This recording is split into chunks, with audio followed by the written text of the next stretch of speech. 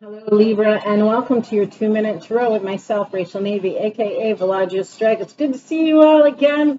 Let's see what your challenges, advice, and potential outcome is for the first week of August 2022. I'm going to draw 3 cards, and exactly that, your challenge, advice, potential outcome. If we have time in that 2 minutes or something needs to be clarified, I will extend further, go into a little bit more detail here. But Spirit, what would you like Libras to know? First week of August. What is Libra looking at in this time period, please? Libra's first week of August. Starting out with the Tower energy. Okay, Libra, you know there's some big changes going on. Upright, reverse. Going upright with the King of Cups energy.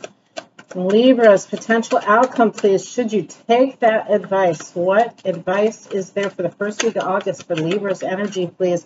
Is Hanged Man upright, reverse. Hanged Man in reverse. Libras, what's going on for you? Well, there's this situation. Your challenge is this situation of going with the flow of something.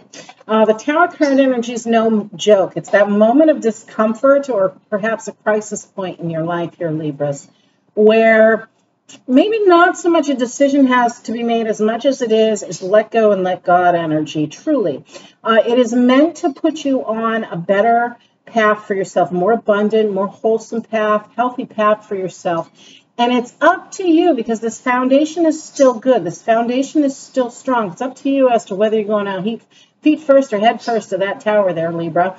By the feel of things, you are going to choose to go out feet first. You're going to land on your feet with something. But let go of that stressful energy that you're really tying into the situation here as it's happening. Allow things to happen naturally. Don't stress over it. What you really need to be focusing on is your heart space, Libra. This is your chance now to heal old wounds or be a source of love and abundance towards others. The King of Cups energy, he just wants everybody to be happy. He's a good listener, very compassionate energy. And I feel like this is really more about you balancing your emotions and inviting love into your life and being open to receiving as much as it is giving. If your walls are up, Libra, you're going to block all that loving energy that's wanting to come your way. This is why the Hanged Man is still in reverse here. Hanged Man upright. You're waiting on something. It's divine intervention. Now is the time to allow. Now is the time to receive. Now is the time to give.